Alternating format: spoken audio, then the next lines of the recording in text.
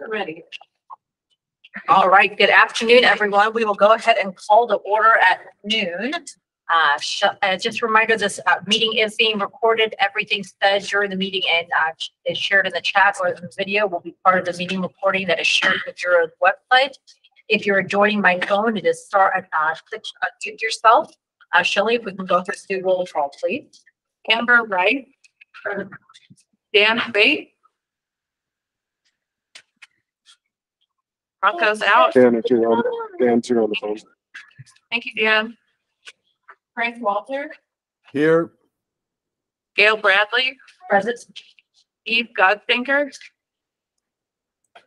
Jason Johnson. Here. Joshua Gaither. I'm here. Julie Augenstein. Present. And Kevin Foster. I have 7. We have 4. All right. That is our fastest form that we have met today. So thank you, everyone.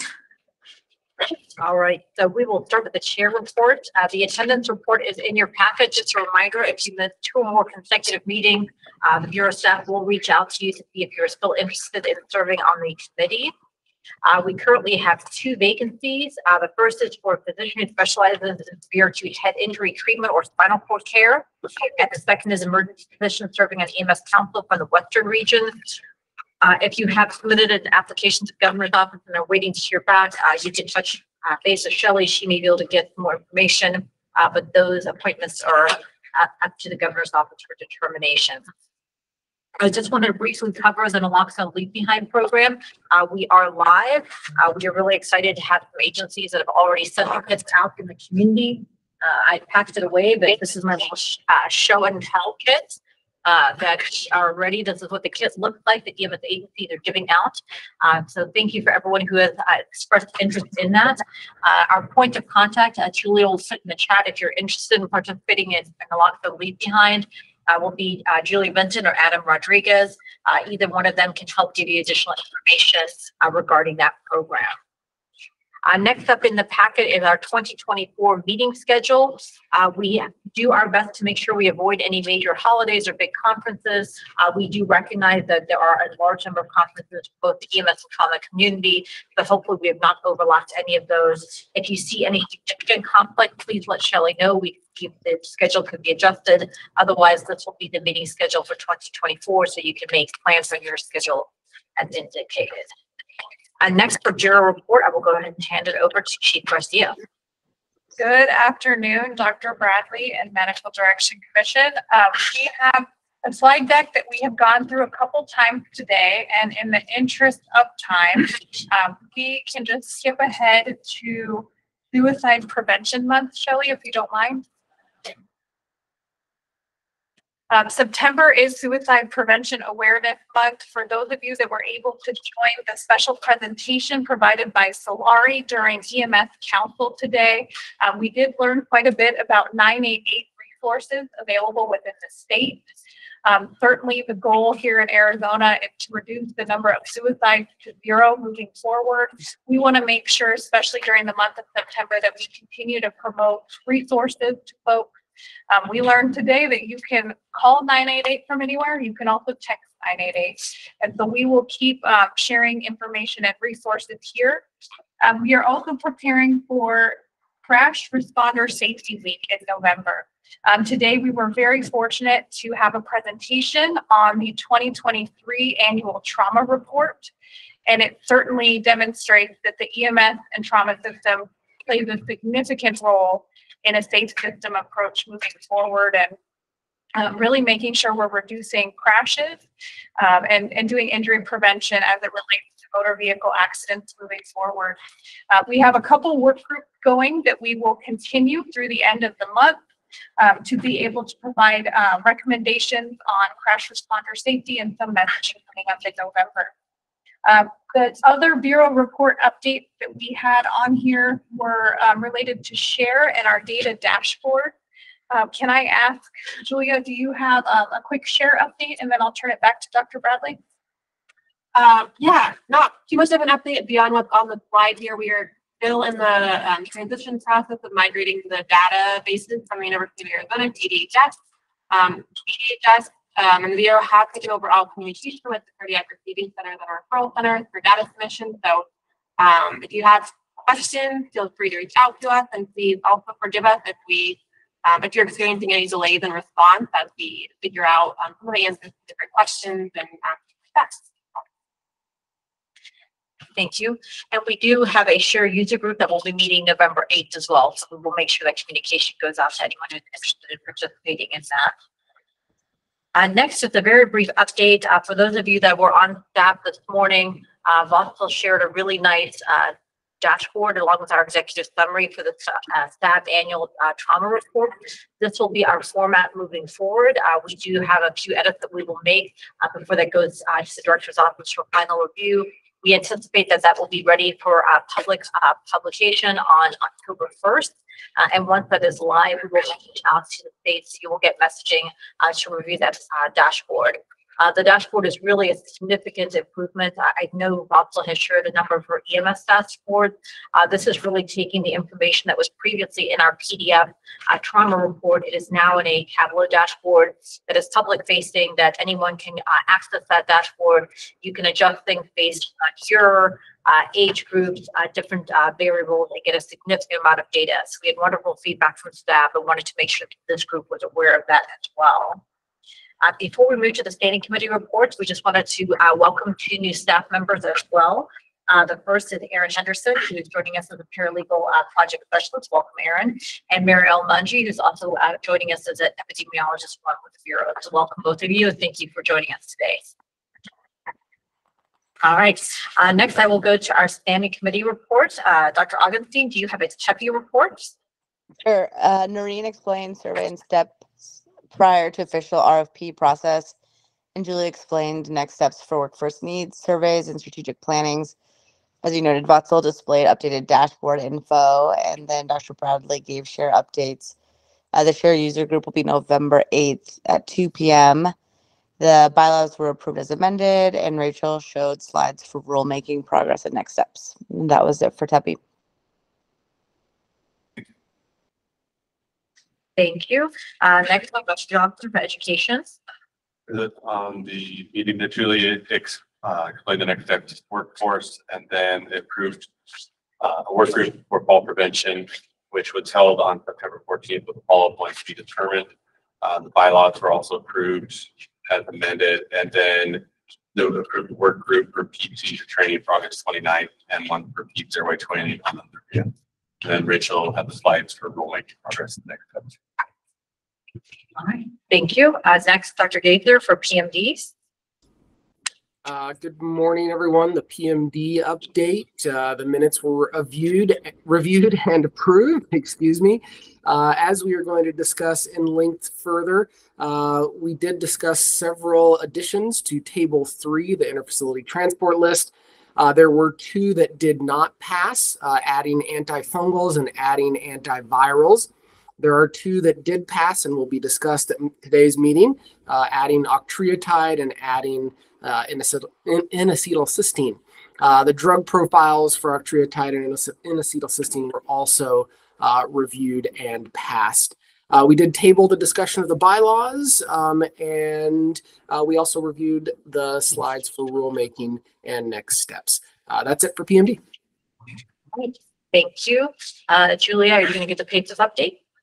Thank you. Yeah, so we did not have a quorum at the last TCIS meeting on July 20th, so the meeting was entirely informational. David Harden provided an overview of the state transfer fertility strategy, and then Adam provided updates on different resources available through the EMS fertility program, including the Ethics RC card and the neonatal resuscitation program, and shared the National Pediatric Readiness Assessment results.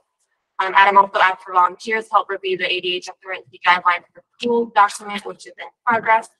And then lastly, Shelley described the new process to put all education work groups on the education committees.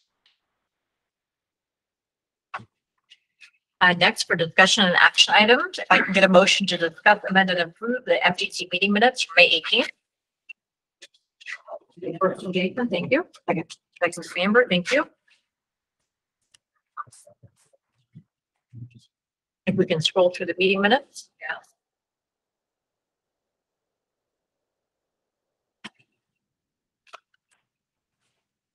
Thank you. Any recommended amendments?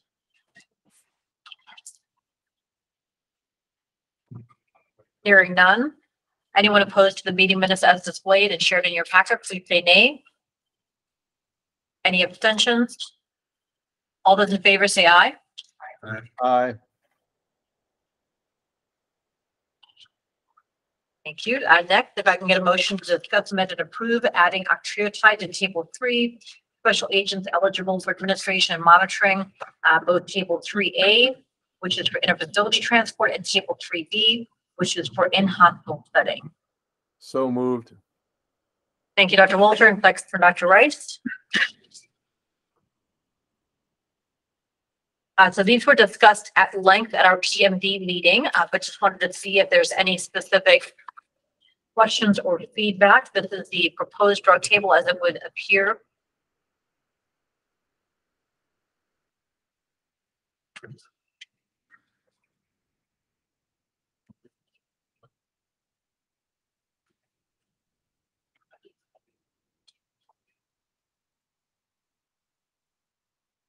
Any feedback from the group?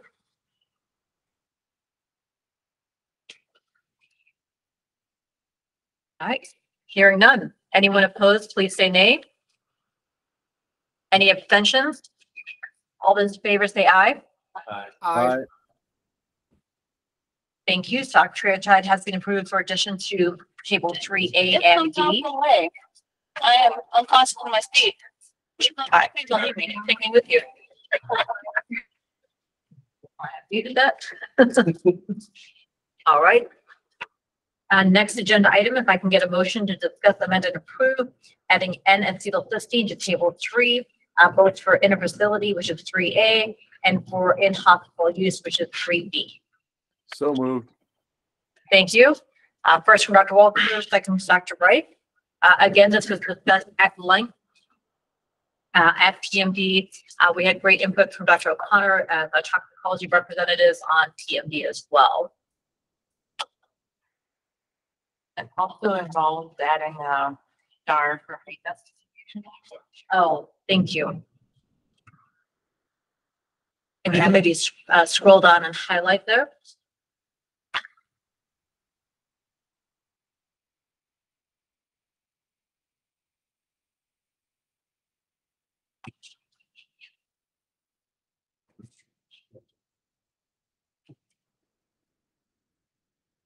Any questions, comments, or feedback?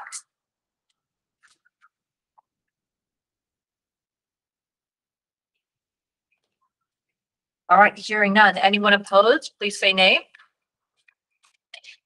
Any abstentions? All those in favor say aye. Aye. Aye. Excellent. So we have approved adding N-acetylcysteine to table 3A and 3B. Next, we are going to review the provided drug profile. So if I can get a motion to discuss, amend, and approve the drug profile for octreotide that is in your packet. So moved. Thank you, Dr. Walter. With the second, Dr. Johnson.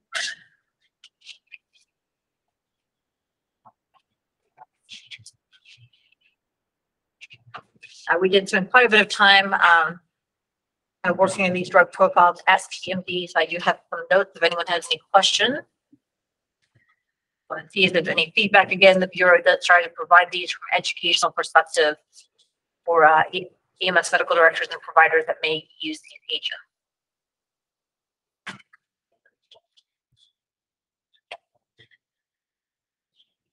Brian, yes? We don't have an alternative destination one, right?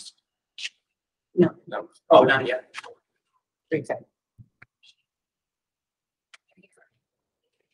There is not treatment drug profile. What's that? Do not treatment. Oh, the trail. Sorry.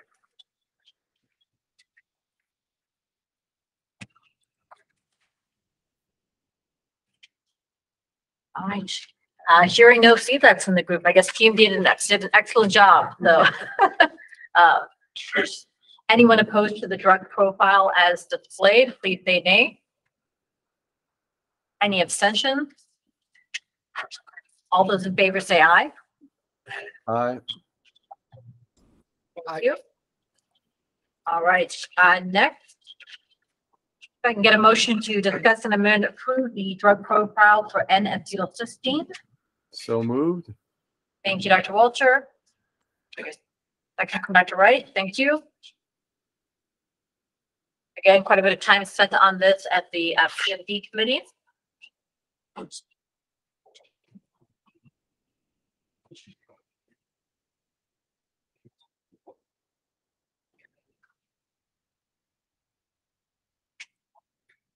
Any recommended amendments?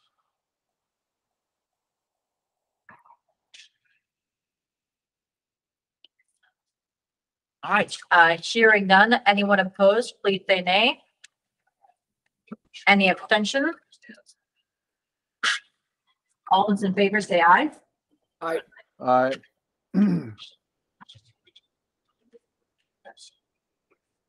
Thank you.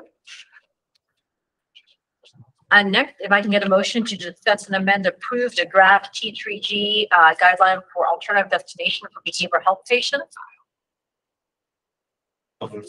Thank you, Dr. Johnson. First, can I get a second?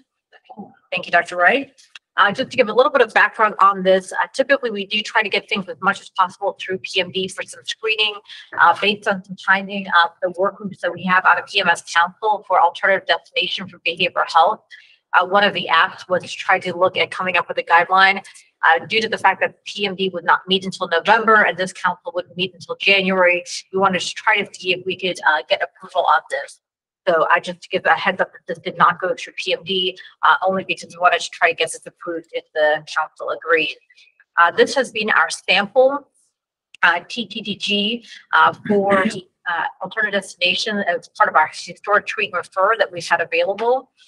We wanted to propose this as an option that an EMS agency can adopt with the approval from their medical director for screening of patients for alternative destination to a behavioral health facility.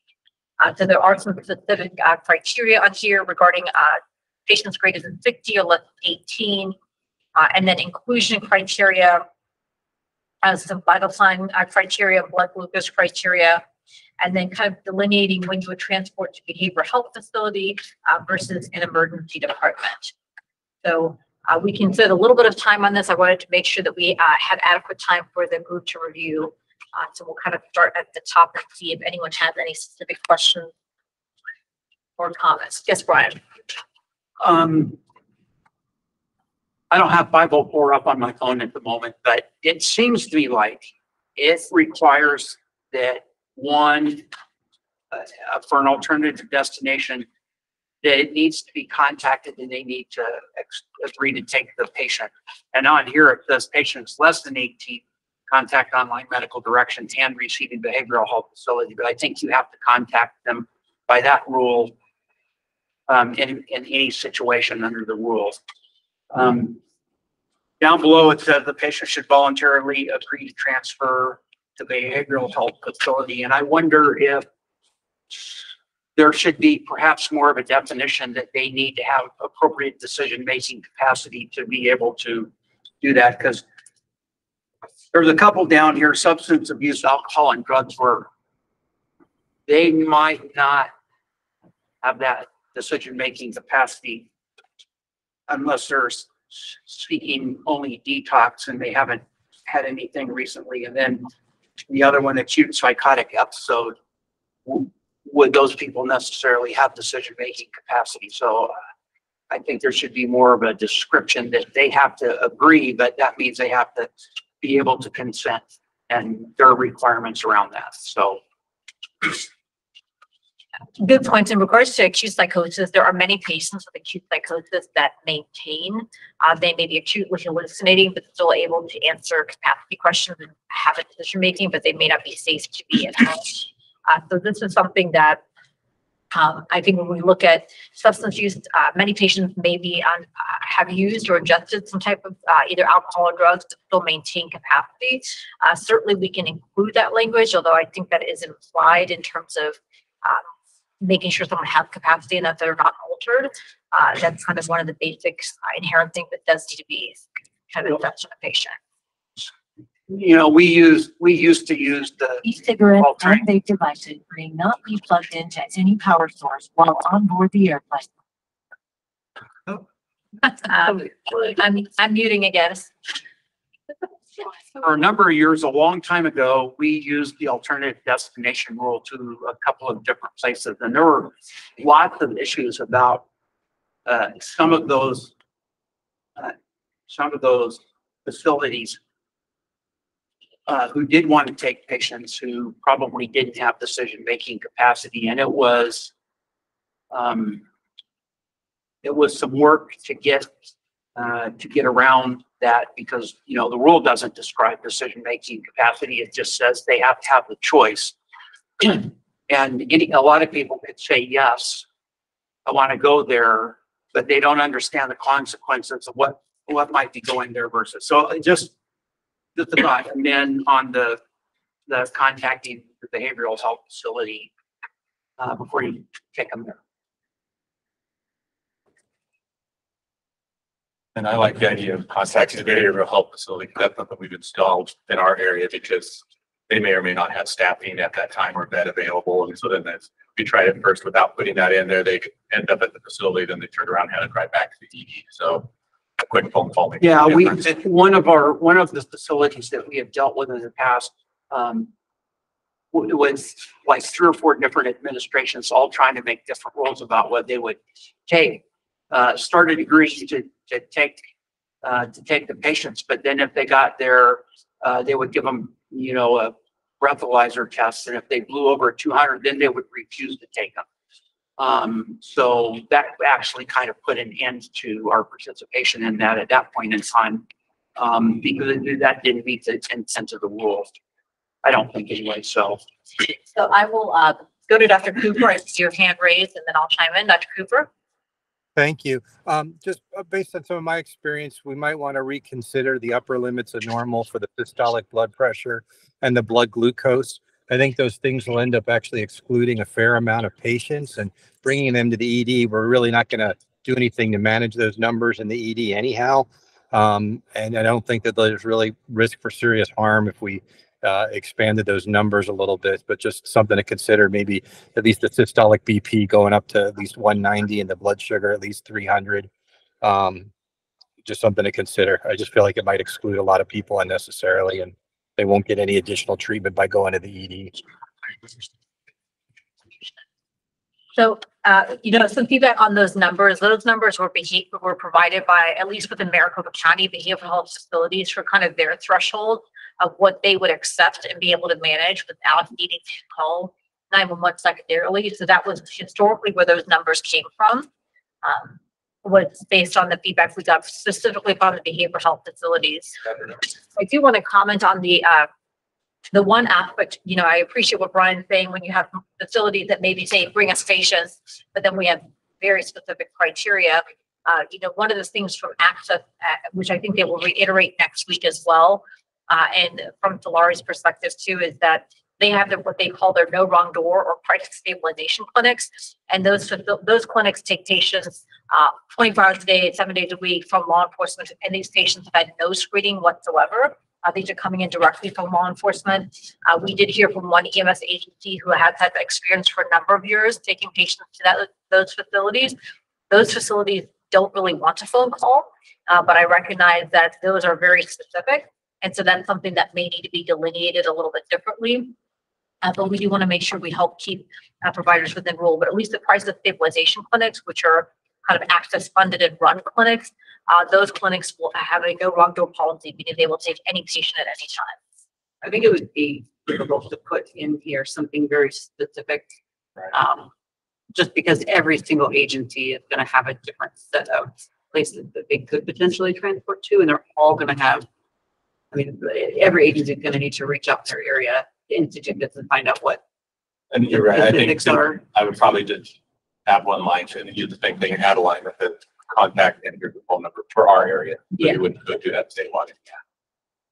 So I think the goal of this is to really have, at least provide an option for a kind of universal screening guide to make sure that we're not potentially taking patients, but also making sure that we recognize that each individual entity that tried to initiate a program like this will need to work with behavioral health facilities in your area to ensure that they are comfortable, willing, and able to receive patients.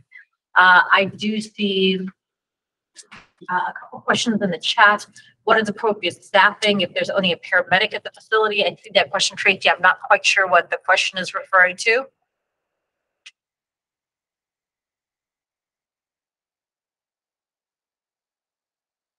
Transfer of care. Because you have to transfer to a paramedic or hire transfer care if you're a paramedic. So it could be paramedic or hires, Yeah. adult paramedics. The rule, that question has come up and an EMT can take it. The facility has identified who's appropriate to take the patient. That was a big question about that concept of downgrading to a lower level of care, and the rule should address that you can do that.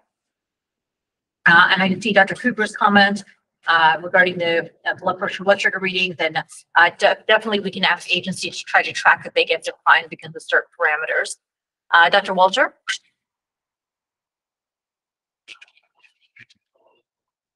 Just a thought on the temperature, and I heard what you said, Gail, that typically throughout Maricopa County, this was the threshold for 101 Fahrenheit.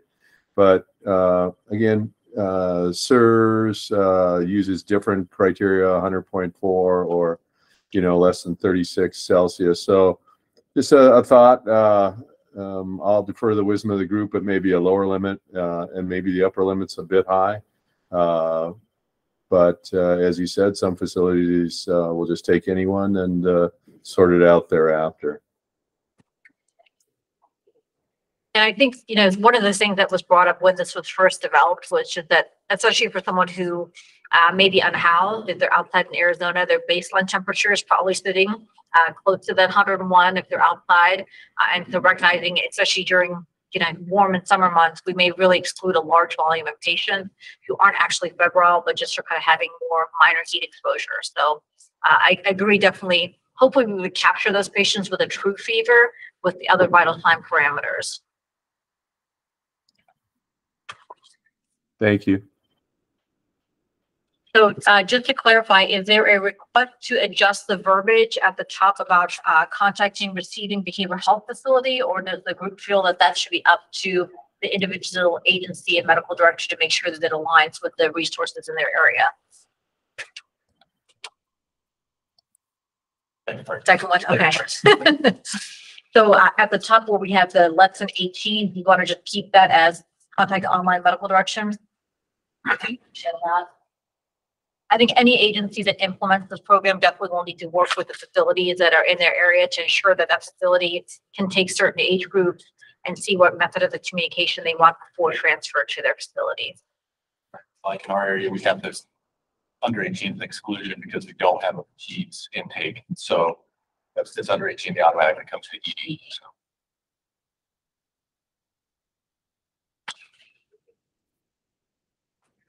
Any further discussion, questions, comments?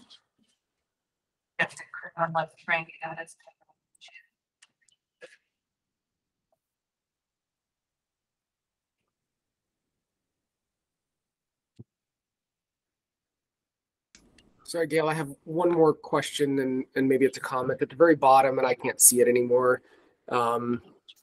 There's a list of patients that should be transported to an emergency department.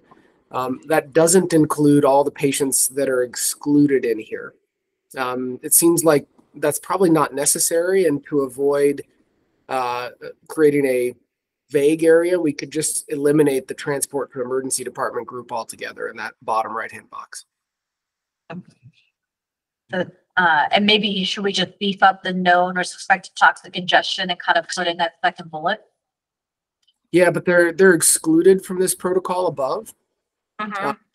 So I just consistency wise, I was wondering why you would put these down here if you don't put pregnant greater than 20 weeks or any of the other things above.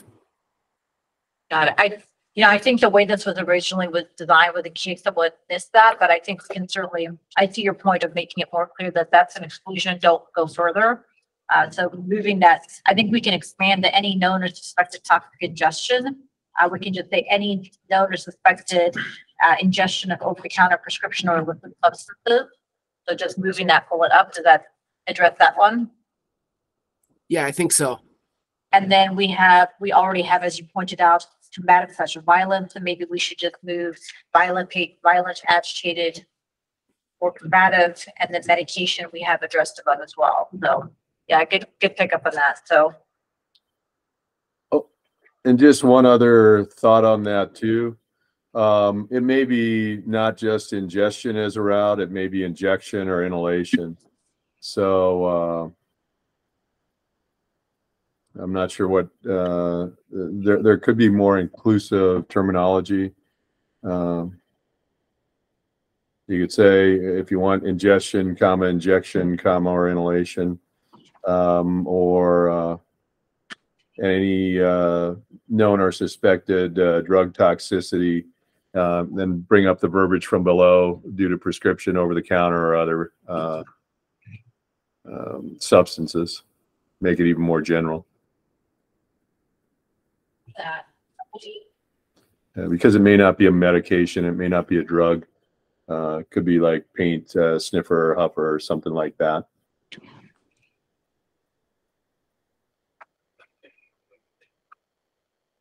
Yeah, I think, looking at this, I think the known or suspected toxic is actually makes a little bit more over the counter. Because when we talk about illicit then gets into, well, so much fentanyl. That probably could be a patient that is able to go to behavioral facility. So illicit probably is not a good one to include. So maybe clarifying any known or suspected, toxic or over the counter or prescription. So I think it's really. Or you can just say toxic exposure.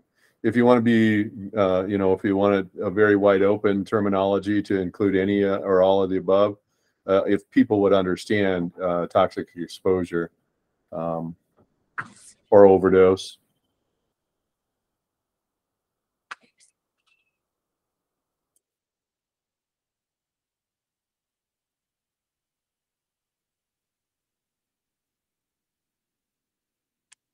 So the last, at the bottom, then the last box would essentially be across the whole, would be transport to behavioral facility. And we'd have kind of those categories of patients. And then we'll clean up the verbiage regarding the combative and violent and the ingestion. That's fine. That's chat, Barb added. Do you want to just like the intentional ingest or like intentional overdose? So you're trying to separate someone who might have used drugs versus someone who has tried to harm themselves, right? Or toxic from something. I don't know that intent matters if they're intoxicated or poisoned. The medical condition would supersede their psychiatric condition and necessitate transport to a medical facility. Or an emergency department specifically. Obviously, psychiatric facilities are medical too. Yeah, I think that from my experience, they've been bounced from the behavioral health facility back to the ED if they've intentionally overdosed so that they could get the other blood work, the acetaminophen and or the other blood work levels, and then they'll go back. If there's an intentional ingestion of something or an intentional overdose. Yeah, no, I agree, Amber. Yeah, intentional or even unintentional. We see a lot of people unintentionally overdose. But yeah, I agree. It could be intentional or unintentional. I'm trying to figure out how best to capture that because I'm just thinking if you accidentally took acetaminophen versus intentionally taking it, either way, you need to go to the emergency department. So I think either category, you still need to have that medical clearance for safety. But I don't know where the intent would help that category of patient if it's an ingestion. Yeah, my suggestion is any known or suspected toxic exposure. And then you don't have to address intent or non-intent. You don't have to ingest route. But again, people may not understand it unless we're more explicit. I bow to the wisdom of the group on it. So, what about any known or suspected toxic exposure in parentheses, over the counter, prescription, or other toxins? Yeah. I would say, or other poisons. Or other poisons? Or other substances, actually, I would suggest. And the reason is toxins have a real specific definition of something poisonous from the metabolism of a living organism. It's commonly used in a more generic sense, but it's not, we wouldn't want it here. If we use, I'm kind of trying to think through this from a provider perspective. If we use the term substances, are they going to think, well, this person used methamphetamine as a substance? So that would be an exclusion. I just want to make sure as we kind of wordsmith it, we have lots of time, so we get through everything else pretty quickly. I guess the point is the effect. Do they appear under the influence of an intoxicating, are they poisoned? Obviously the intentionality, if they're suicidal, I think we got that covered already. But if they have an effect from what they've done, quote unquote, coming from medical clearance because they've either taken an overdose that could be serious, or they already appear intoxicated or poisoned. That's the issue, I think. Any known or suspected toxic ingestion, or you could put inhalation or injection. That would cover most of the uses. Maybe we should just revert to that. I like that wording. I think the best, because I don't think that it has so much to do with them being under the influence, but that they've taken something potentially toxic. Yeah. I like that wording. So say the verbiage again. Basically, we're just adding comma, ingestion, comma, injection or inhalation. Yeah. Any known or suspected toxic exposure, ingestion, or inhalation? Ingestion, comma, injection, comma, or inhalation. It covers the three major routes that most people use, either medications or drugs of abuse or substances of abuse. What do you think about including in parentheses includes OTC and prescription medication? I think those are the ones that often are the most dangerous that people. I'm fine with that. If you think it helps, sure. You could put OTC, comma, prescription, comma, and do you want to address drugs of abuse? Illicit and illegal or I capture things like Tylenol over there. Yeah, I think they're not symptomatic, but they're sick. Yeah. Right. The over the counter and prescription cover it. Do you want to cover other things that aren't over the counter or prescription or not? I don't think so for that one, just because I think we might exclude a lot more patients. That may be very appropriate. I can live with that, no problem. Us. I do see in the chat from Barb Schaefer, you could add positive decision-making capacity with a bullet on the patient should voluntarily agree to transfer. What's your thought on adding that verbiage?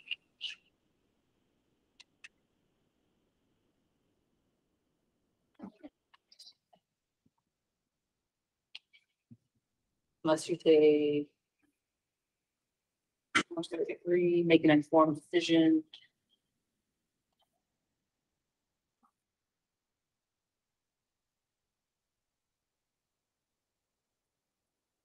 Just let it possible, just so the patient should have positive decision-making capacity and voluntarily agree to transfer the vehicle. You want to include that.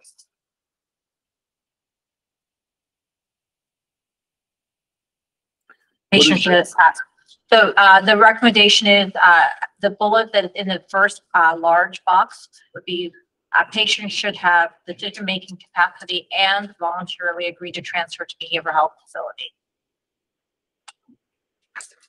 I like that verbiage better. I'm not sure if positive decision-making capacity indicates the quality of it, in that it's a good decision, a positive decision. Decision.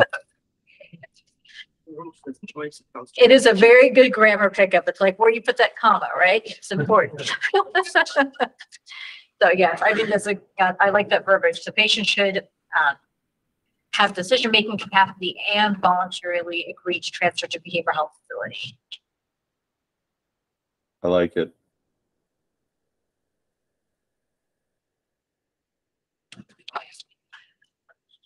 Do your update, Barb. Thank you. Any other recommended amendments?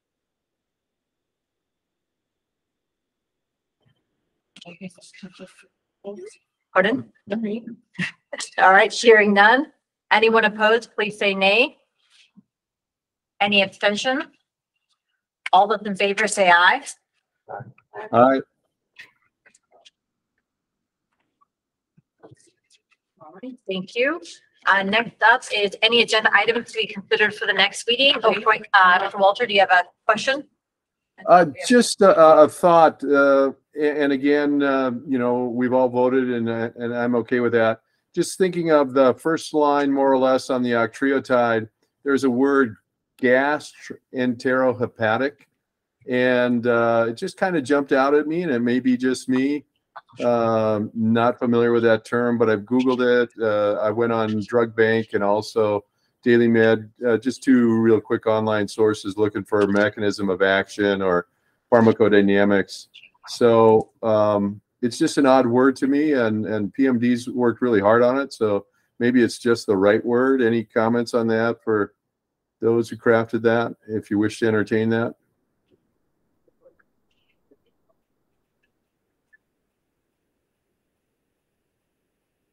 It's just a wording issue. It has nothing to do with whether we should approve it or not.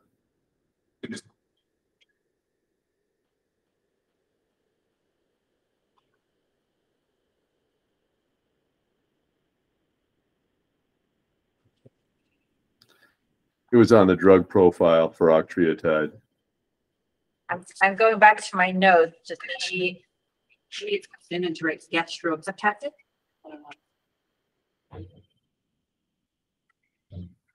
Yeah, I'm wondering if that was it was a typo. I think it might be, but It's a big, yeah. Is that hepatic?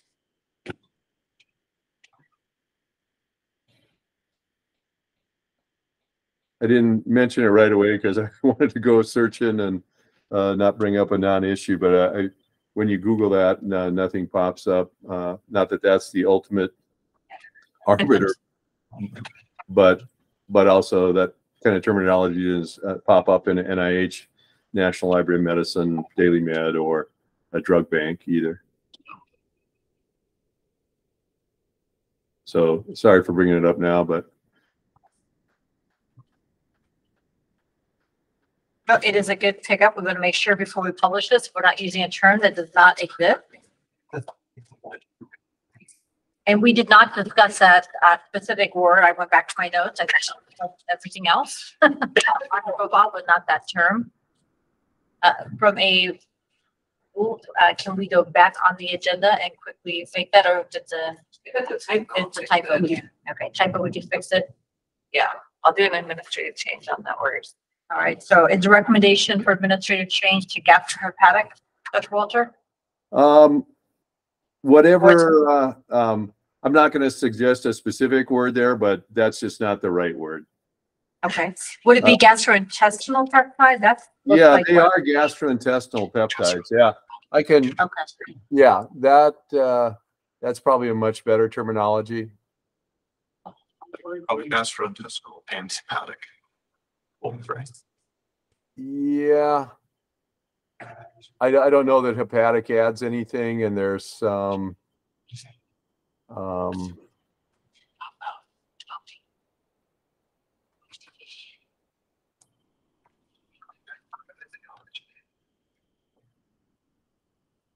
I can just put it in the chat.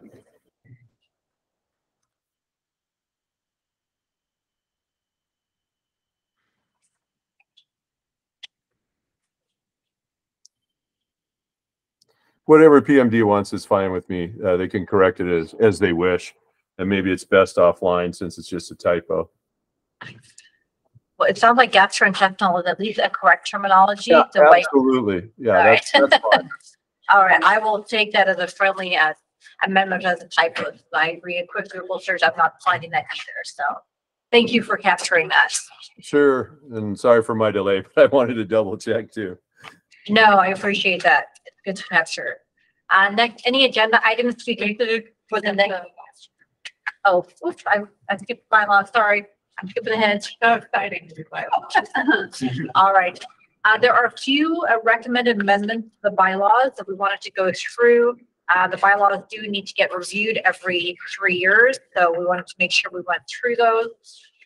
The recommended amendments are highlighted in red in your packets. You will see on page 2, there's a review request for pilot study/project. This has been the process the Bureau has implemented. We wanted to officially add that to the bylaws. Under terms of membership, there's 2 items that were added. The first was term of membership. Members of the commission are appointed by the governor for 3-year terms or until that position is filled or replaced, whichever is later.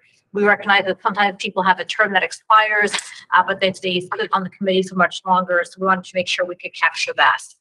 We also included the 2 requirements to sit in a public meeting, which is the loyalty oath as well as Law 2000, which is public service orientation training. This is required as part of a public meeting. Next recommendation was voting by email should not be authorized. This was another recommendation from the public meeting work group that Shelley went to. And then the last one on page 4 is members must be able to communicate their attendance via voice chat or in person. We had some issues where it was unclear if a member was actually present for a meeting. We want to make sure that we follow public meeting rules. And so we wanted to add that to the agenda so it was very clear. So those are the recommended amendments to the bylaws. If I can get a motion to approve, please. So moved. Thank you. First and the second from Dr. Johnson and Dr. Wright. Any discussion or feedback on this recommended amendment? All right, hearing none. Anyone opposed, please say nay. Any abstentions? All those in favor say aye. I saw your hand raised on the computer, Dr. Walter. Thank you. Next, any agenda items to be considered for the next meeting. If there's anything you would like covered, you could either let us know in this meeting or you can email either myself or Shelley. We will make sure to add that to the next agenda. Next is call to the public.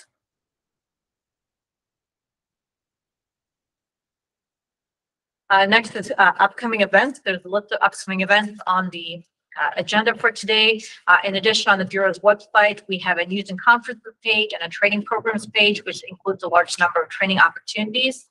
Our next meeting will be January 24th I'm sorry, it says January 2024, but what is the actual date? The 12th. Okay. January 24th, 2024 at 12 o'clock. We will have a hybrid format once again. And if I can get a motion to adjourn. First and second in the room. Thank you. Meeting is adjourned. Thank you everyone for your participation. Thank you. Thank you all.